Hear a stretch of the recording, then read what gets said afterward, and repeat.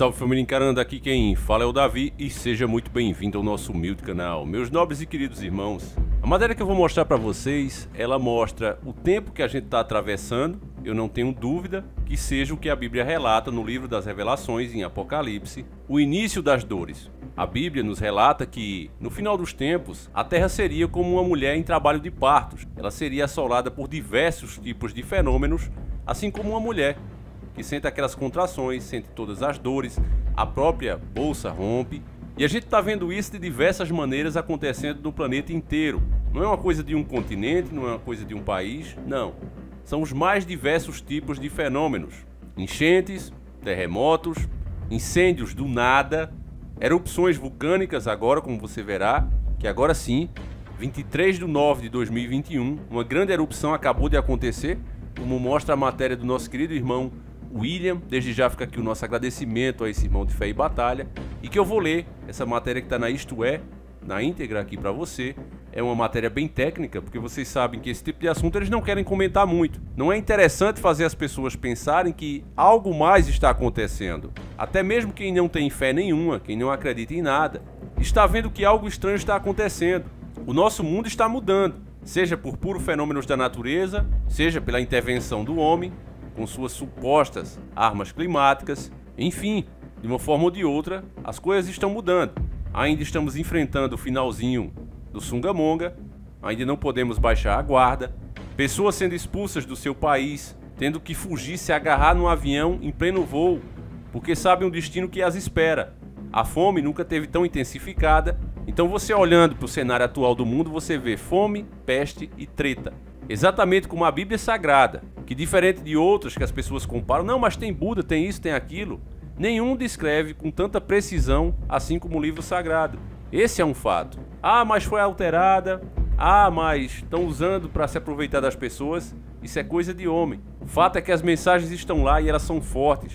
E servem para deixar claro para o mundo inteiro que Deus está no comando, seja de uma forma ou de outra. Então vamos ler a matéria e eu vou explicar para você porque isso também prova como a nossa nação é maravilhosa. Vamos lá. O vulcão de fogo, localizado a 45 quilômetros da capital da Guatemala, entrou em atividade sísmica, com explosões, expulsão de cinzas e avalanches de material incandescentes. Isso aconteceu nesta quinta-feira, dia 23 de nove de 2021. O vulcão é o mais eruptivo da América Central. Então não é brincadeira, é o mais eruptivo da América Central, que tem mais lava, o que mais entra em ação. Vamos lá. Conforme o Instituto Nacional de Sismologia, Vulcanologia, Meteorologia e Hidrologia da Guatemala, a lava do vulcão, situada a 3.763 metros acima do nível do mar, nos departamentos de Entra, Sacapequês e Chimaltenango, já percorreu cerca de 6 km e atingiu a base do cone vulcânico. Da cratera do vulcão, avança dois fluxos de lava de 350 e 250 metros de comprimento nas ravinas de Ceniza e Trinidade. Segundo o INCIVUME, a erupção provocou a descida de material vulcânico incandescente, fragmentos, fluidos e gaseificados. As recomendações do governo da Guatemala é de que a população se mantenha longe das ravinas do vulcão e permaneça em vigilância. Então, tudo pode acontecer, meus queridos irmãos. A mídia tentou fazer disso aqui uma coisa ainda pior. Disseram que se isso acontecesse, o Brasil perderia as suas cidades costeiras, seriam ondas gigantescas. Ouvindo os especialistas, se acontecesse era no máximo 3 metros, não ia dar para engolir nenhuma cidade com essa altura. Então a mídia trabalha com aquela história, quanto pior, melhor. A UOL fez essa fake news, não vi ninguém processando, não vi nenhuma plataforma tirando o conteúdo deles do ar. Eles simplesmente soltam uma dessa e fica por isso mesmo. O vulcão tá aí soltando as suas toneladas de lava e o Brasil tá de boa, graças a Deus, porque não é como eles querem.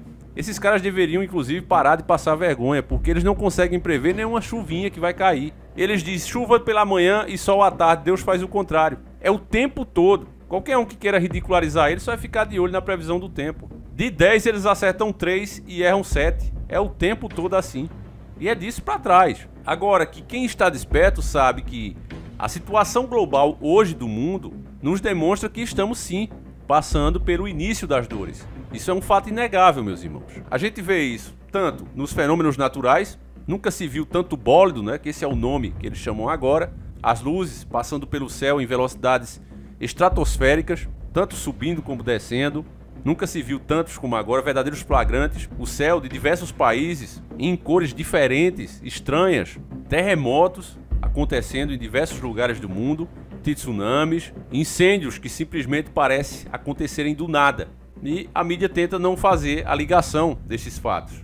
Mostra como se fossem coisas isoladas de um determinado lugar. Não faz nunca essa ligação, porque, meu irmão, você não deve ficar pensando em coisas grandes. Você deve ficar preocupado com as suas contas. E é aí que eu entro, né, na questão de que o Brasil é um país abençoado. E que não há, meu irmão, motivo para você, trabalhador, suar o dia inteiro, trabalhar 8, 10, 12, 14 horas por dia. Hoje mesmo, fazendo esse vídeo, 23 de nove de 2021, eu tava chegando com um Vulcão de Bezerro, uma cidade próxima aqui.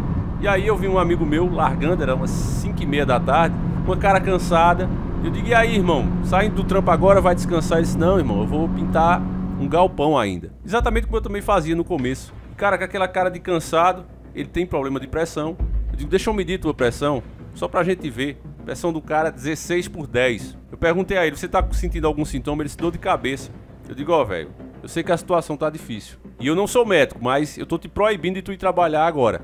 Tu vai descansar, vai dormir bem essa noite, trabalhasse o dia inteiro e tu não vai fazer serão hoje não, irmão. Tu vai descansar. Aí ele, mas Davi, eu tenho umas contas pra pagar. Eu digo, e se você morrer? Inclusive eu quero fazer esse alerta pra você, meu irmão, que tá ouvindo esse vídeo. Não se mate não, irmão.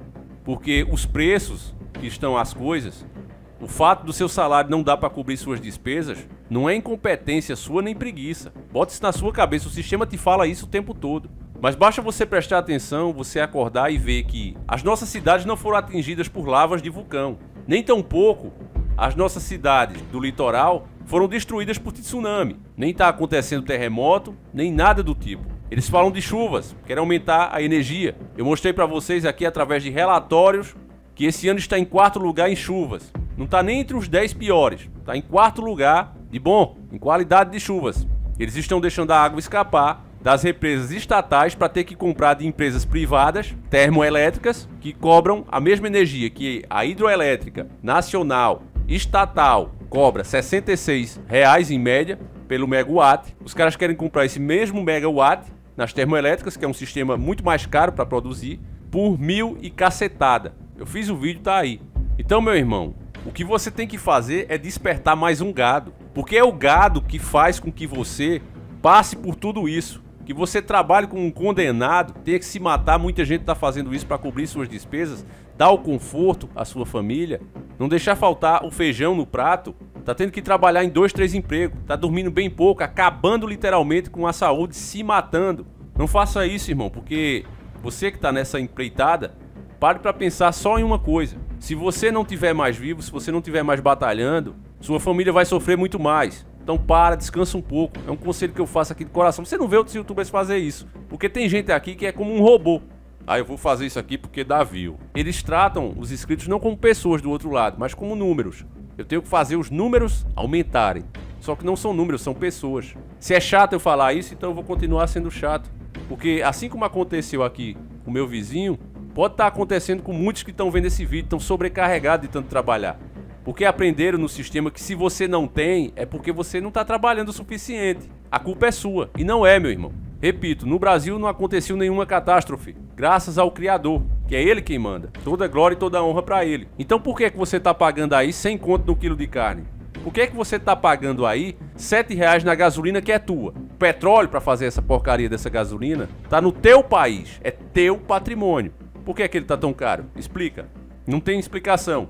O governo diz que está devendo e que tem que pagar. E olha a contradição. Esse governo diz que o outro governo era corrupto.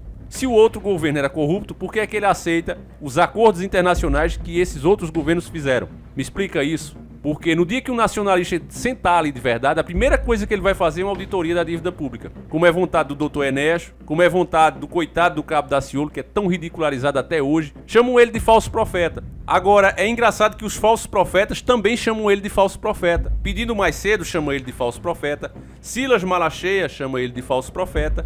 Então tem que se decidir. Se o Cabo Daciolo é um falso profeta, eu já disse o que eu penso do Cabo Daciolo. Para mim ele não é profeta.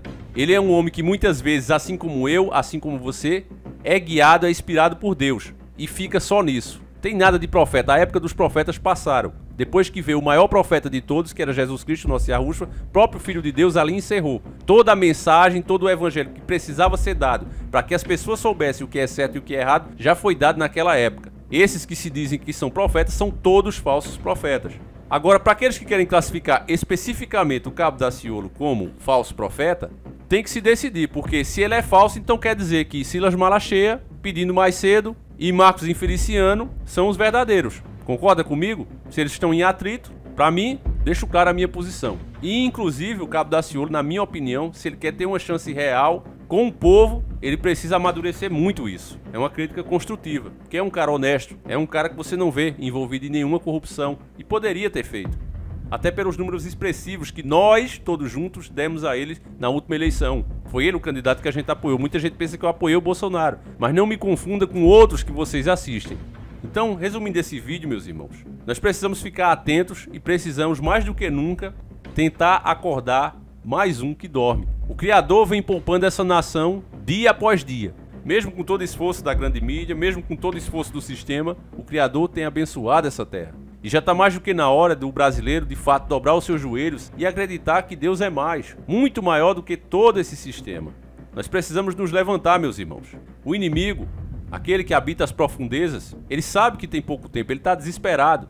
Todos esses fenômenos acontecendo, fome, peste, treta, os fenômenos naturais, indicam isso. A terra está no início das dores, assim como uma mulher perto de dar a luz. E de fato a luz virá. Será o próprio Jesus Cristo, nosso Yahushua. Então, meus irmãos, vamos levantar a cabeça, vamos pensar, botar as ideias no lugar, porque às vezes, apenas no esforço individual, a gente não vai conseguir muita coisa, tem que ser de forma coletiva. Quando o gado, até peço perdão a palavra, mas quando o gado faz a cagada, respinga em nós. Então você tá lá fazendo tudo certinho, você tá educando seu filho e os caras trabalhando dia e noite para colocar a tua educação, por exemplo, como crime. Ah não, você tá discriminando, tá ensinando isso a seu filho, você não pode ensinar isso a seu filho. Quem vai ensinar ele vai ser o professor. Eu coloquei aí o que é que a Netflix está fazendo, vídeo de baixíssima audiência, as pessoas não estão interessadas nisso, acham que não importa. E aí é que elas se enganam, meus irmãos. Outra coisa, para encerrar o vídeo, vocês sabem que tá rolando aí o sorteio do Astra. A gente fez um e-book, a gente fez um audiobook. E você adquirindo, você ganha um número para concorrer ao nosso Astra. Quando a gente bater a meta, meus irmãos, eu vou sortear para vocês. E se a pessoa for de muito longe, ou se a pessoa está muito necessitada, a gente também pode dar o valor do veículo, que eu creio que seja em torno de 25 mil. A gente pode dar esse valor também em dinheiro, se for da vontade da pessoa. Ela pode escolher ou o valor do carro em dinheiro, com as peças de preparação, que é um Astra Turbo, ou pode escolher o dinheiro. Tem gente que não acredita, diz, eu não vou ganhar nada, Davi, eu não sei. De fato, meus irmãos, quando envolve sorte, já está dizendo, é sorte. Um ganha e a maioria perde. Mas não quer dizer que você não possa ser o ganhador. Eu já passei por situações aqui, em outro vídeo eu falo, mas para não ficar muito grande esse vídeo, mas eu já passei por situações dessas, meus irmãos, que eu digo, ó, agora já era.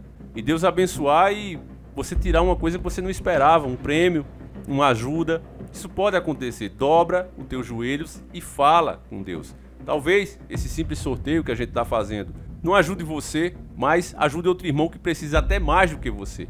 E o fato de você ter participado vai estar ajudando esse irmão também, assim como o próprio canal. Então eu vou deixar o link aí, tá na Hotmart, você pode dividir no cartão, você pode adquirir o audiobook ou o e-book, tanto faz, você escolhe, meu irmão, tá certo? Então eu vou ficando por aqui, a nossa luta ainda é muito grande, temos muita coisa para fazer e desistir nunca, meus irmãos. Não é cristão fazer isso. Se nós servimos a um Deus que é maior do que tudo e todos, então por que a gente vai temer? Na verdade, quem está desesperado é o lado deles. Por isso é que eles estão atacando tanto a população, a moral, os bons costumes e a família e tornando uma terra rica e abençoada como essa, pobre, fazendo o povo sofrer. E o povo sofre porque não dobra os joelhos. Simples assim. Então vamos fazer nossa parte, vamos orar também pelos nossos irmãos da Guatemala, que Deus tenha piedade deles e os livre de todo mal. Enfim, fiquem com Deus.